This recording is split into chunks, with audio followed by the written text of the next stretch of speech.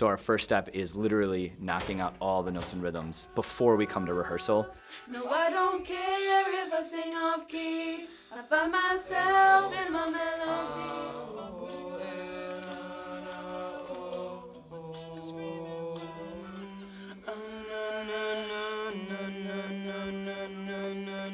There's no better thing than just to get all the notes and rhythms out of the way, because the notes and rhythms are the things that detach us from making it musical. If you're thinking about the technicalities of each note, or missing a wrong note, or tuning the chord, or anything like that, you're not connected to the music, and you're not able to knock down that fourth wall. Okay. Here we go, guys. 1, 2, 3, 4.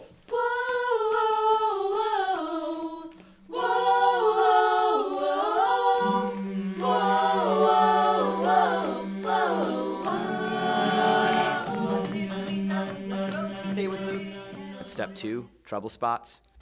Look at 32. It's 2 measures worth of a. And then it's the 2. Yep. And then what? And then the 2. And of 3 and the and of 4, right? Yeah.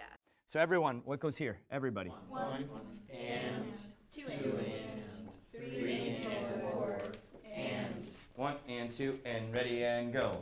1 and 2 and 3 and 4 and 1 and 2 and 3 and 4 and 1. So when we come back the second rehearsal, we can just focus on the treble areas. See what we're doing here? It's really slow. 1, 2, and slow.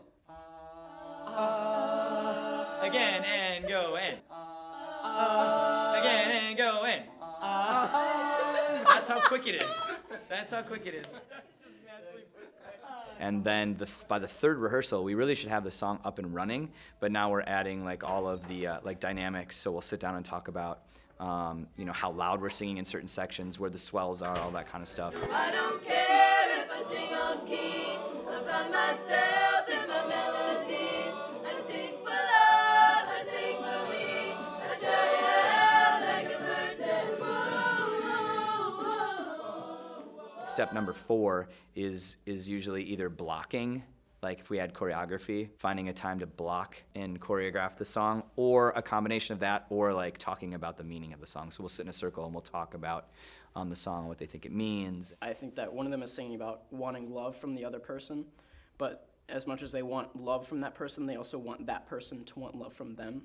And then they're on the like 2 opposite sides of the line, and so we're like all in between them, and I feel like we are the barrier in that point of the song, and like they're trying to like reach over to each other, but like we're not letting them.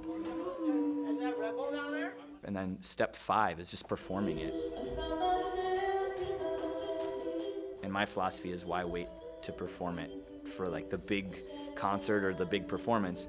Just perform it in low-key situations. That way when the big concert or the big performance happens, then they've already done it.